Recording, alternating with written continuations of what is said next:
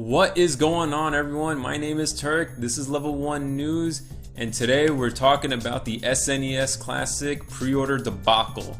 I'm sure all of you know it because you saw the news everywhere, or maybe you even participated in it, but the pre-orders went up on August 22nd for the SNES Classic, and just like I predicted, it was an absolute mess. Now, before I get into my whole rant, and I say I told you so, let's go over the actual events on how it went down. So without any word from Nintendo, the pre-orders started going up on August 22nd in the middle of the night for the pre-orders, right? That was like the first sign that you knew there was going to be a major problem. And basically what happened was Amazon and Best Buy, their pre-orders went up over in the middle of the night, basically, right? So by the time most people got up, the pre-orders were already sold out for those two sites. And there's a very particular reason why that happened, but I'll get back to that in a minute. So as the day went on, GameStop then posted online saying that pre-orders are now open at retail stores. Of course, everyone ran to a GameStop, including me.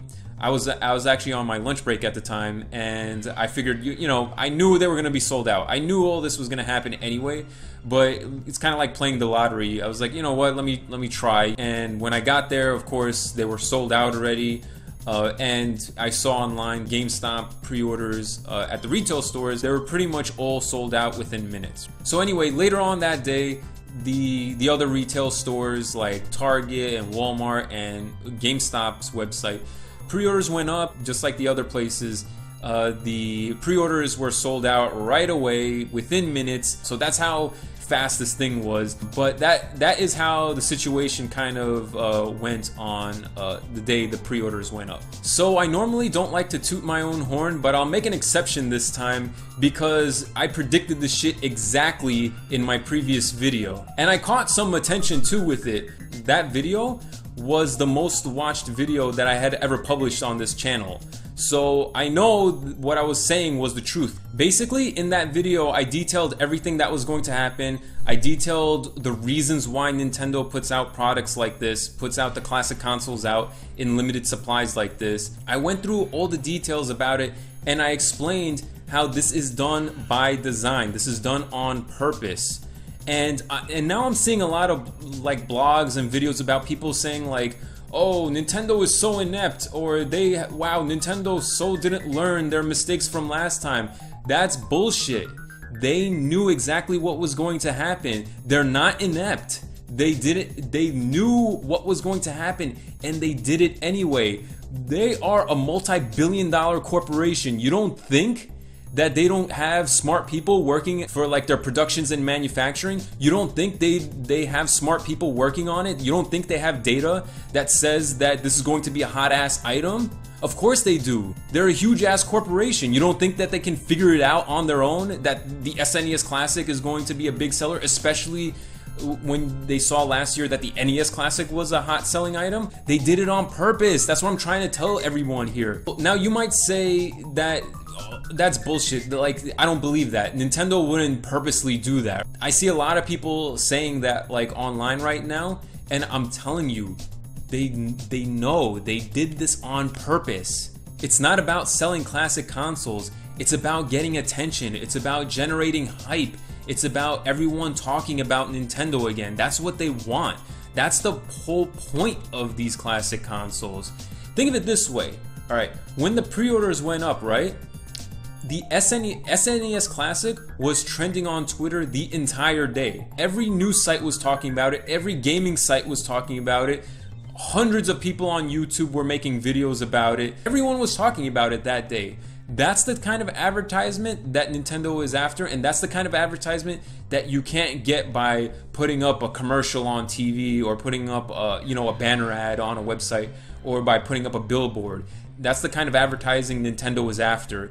And we all fed into it. We all got our asses played by it. With the NES Classic, you could at least say that, oh, well, you know, they didn't know. That was a brand new kind of product. They didn't know it was going to be as popular as it was going to be.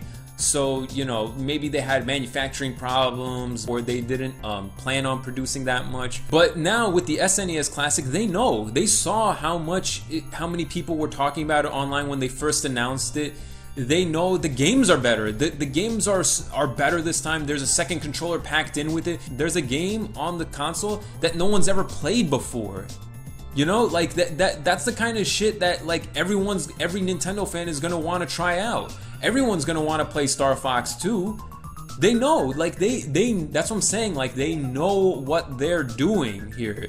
It's the same shitty business tactic that they used last time, and they clearly saw what happened with the NES Classic, right? And they didn't change anything. They didn't do anything. Yeah, okay, maybe they increased the units, right? Maybe instead of every GameStop had, you know, 10 NES Classic pre-orders, this time maybe they had 30 or whatever. But like I said in my previous video, any extra supply is going to be absorbed by the even more hype and even more people wanting to buy this thing. And I also said in that previous video that the price of the SNES Classic is artificially low, so everyone wants it. If Nintendo wanted, they could sell the console for $150 and people would still buy it. And what do you know? That day, when the pre-orders went up, GameStop and ThinkGeek, they put up a bunch of shitty bundles that were like $120, $150, and those sold out too.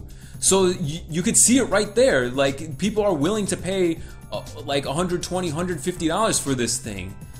But Nintendo doesn't. They purposely don't. They want to keep the price low so that everyone wants one. It's not about like, oh, this is only for like Nintendo collectors, or this is only for like, you know, hardcore gamers or anything like that. That's why it's priced so low at $80. Also, to the people who are wondering why the pre-orders for Amazon and Best Buy went up when they did, it was because those websites, they knew what was going to happen. They knew this was going to be a very popular item. So they purposely put up the pre-orders when they did to avoid the insane amount of traffic that they knew they were going to get. So they were actually kind of smart, and they got ahead of the shit show. So that they could say, well, we put up our pre-orders, that's it for us. They didn't want to have to deal with all that nonsense of people bringing down their websites, because that's probably what would have happened. If we all knew when the pre-orders were going to go up, and they all went up at the same time, all those websites would have gotten destroyed from the traffic. So that's why Amazon and Best Buy, they got ahead, and they just put their pre-orders up in the middle of the night, and they were like, you know what, we don't give a we're just gonna put this up now, because we know like there's not enough supply, and there's way too much demand for this thing. Like, do you think that it was an accident when Amazon and Best Buy put up their pre-orders? Hell no. They knew exactly what they were doing. They knew this was going to be a problem, and that's what I'm talking about here, guys. It's all planned out. It's all by design. It's not incompetence. It's not Nintendo messing things up as usual. They did this on purpose. They want the artificial scarcity. It's not a conspiracy theory. It's right there in front of you to see, you know? It's like right there in plain sight. You can see it. They knew exactly what was going to happen, and they did it anyway. This is manipulative. That's my whole thing. You're playing people. That's what pisses me off. Please share this video with Nintendo fans. Let them know what's going on. Let them know what's really happening here. And if you enjoyed this video, don't forget to like and subscribe. My name is Turk, and thank you for watching Level 1 News.